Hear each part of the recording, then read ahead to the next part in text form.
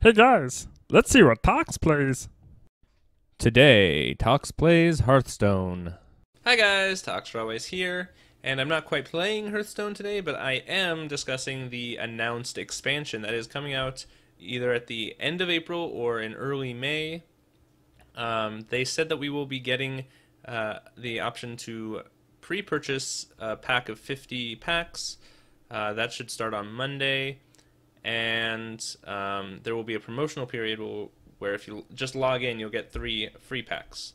There's also a legendary that a lot of other cards affect, and because they don't want you pulling a card out of a pack that says it gives this other card an ability, but you don't have this other card, they are going to give us this legendary for free. The legendary is Cthulhu, who is an old god from World of Warcraft, if you're aware.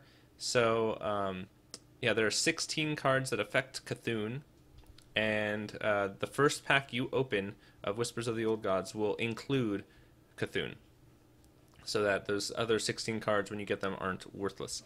Um, that's the basic kind of intro, but I do have a couple of the cards that were announced during the announcement, or revealed, sorry, were revealed during the announcement that I would like to show you. So, first, we have a couple of cards that they've considered like corrupted versions of cards that we already have.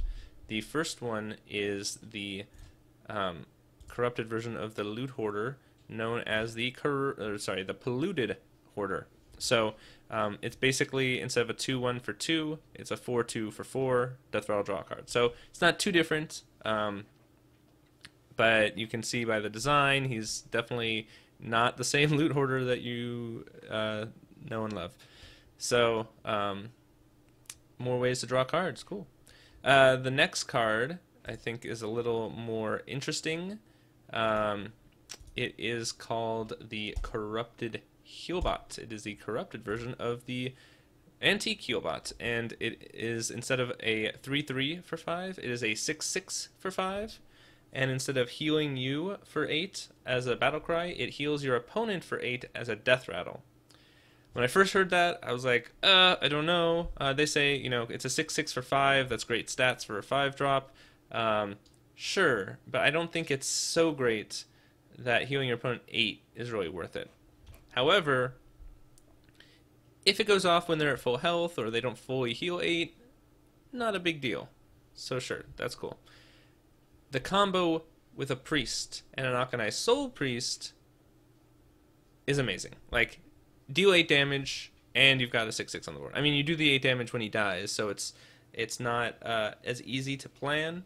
But if you get Akanai Soul Priest out and then trade, you're going to do 8 damage to your opponent, and that can be a pretty cool combo. So, I don't know. I'm not sure I'm super happy.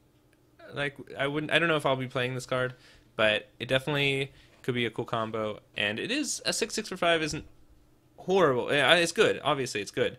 But I don't know if healing your opponent 8 is worth it. So, we'll see. Alright, so the next card is the third. It's not so much corrupted, but it is a changed card of another, like another version of another card. The Doomsayer has been saying that the end is coming for a very long time now. And finally, the old gods are here, and the end has come. So this Doomsayer is validated. He is the validated Doomsayer. He is a 0/7 for 5, but at the start of your next turn, his attack becomes 7. So a 7/7 for 5 is pretty good, obviously. However, you play him, he's going to be a 0/7. People are probably going to try and kill him before he transforms, and they're not going to take damage because his health or his attack is 0. So if the board's empty, that's pretty amazing. Of course, he could get silenced, and that isn't so amazing, but if you do get a 7/7 for 5, that's clearly a good deal. I think that's pretty much all I have to say about the validated Doomsayer. The next 2 cards are cards that actually do affect Cthulhu. Like I mentioned, there are 16 cards that affect Cthulhu. And so the first one is called the Beckoner of Evil.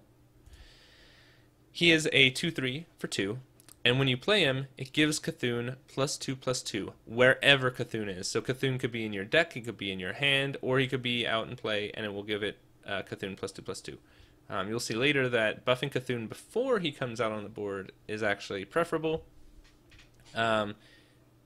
Also, what's cool is that when you play it, whenever any card that buffs Cthulhu, when it does, on the left-hand side, where it shows you all the moves you've previously made,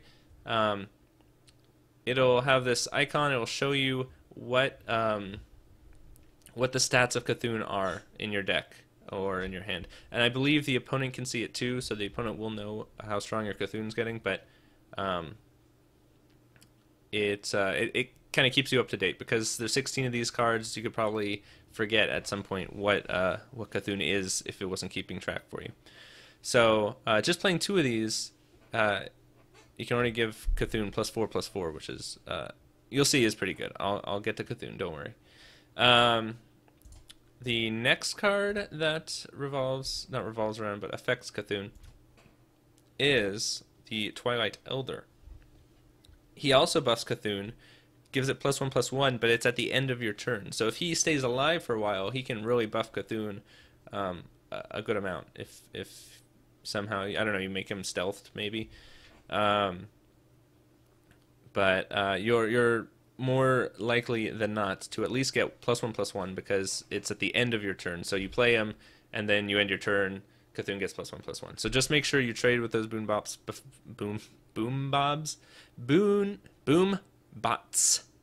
Thank you. Boom bots. I cannot say it. Okay. Kill the boom bots before you play Twilight Elder, because you don't want that RNG to kill Twilight Elder. So now that we've seen some cards that affect Cthulhu, let's see what Cthulhu looks like. All right. Yes, he's expensive. He's a 10/10, or he's 10 for a 6/6. That does not look good. However, as we saw before, he can easily get buffed. You play that 2-drop twice, he's already a 10/10 for 10. The battle cry is kind of amazing.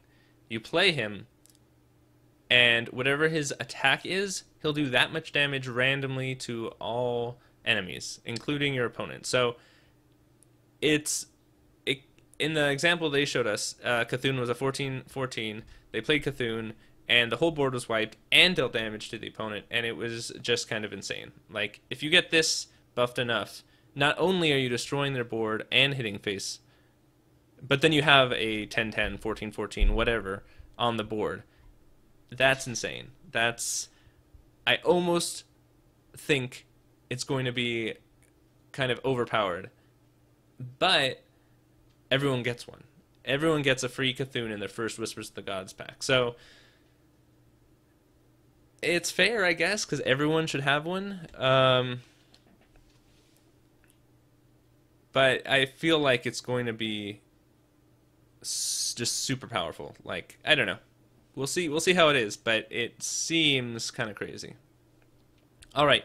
Lastly, I have not another card, but a card back. You can get this card back. I forget if it's... So I mentioned that there's a pre-purchase available for 50 card packs. I don't know if this is a card back you get for buying those 50 packs in the pre-purchase, or if you get the card back from the promotional period. So I mentioned there's a promotional period. If you log in, you get 3 free packs. I don't remember if this card back comes with the promotional period of just logging in, or if it comes with the 50 pack pre-purchase. But this is a card back that you can get. It's animated. This eye is like looking all over the place. I don't have an animated version here, but trust me, it is animated. That's a pretty cool card back. So I am excited. I'm very excited for this expansion. For a number of reasons, I'm excited for Standard. I'm excited for old sets rotating out, but I'm also excited because it really seems like there's a focus here on at least this old god theme. They said there's going to be 4 old gods, 4 different legendaries that are old gods, Cthulhu obviously being one of them. But I just like the idea of having a themed deck, and there's clearly this Cthulhu themed deck where these cards are all affecting Cthulhu. I'm sure there will be other themes, but it just seems really cool. I'm excited. I don't really want to wait till end of April, early May, but looks like we're going to have to. Yeah, but I think it's going to be a lot of fun, and they did say they're going to be releasing more cards throughout the weekend during the championships they're doing. I don't really keep up with esports, so I'm not sure.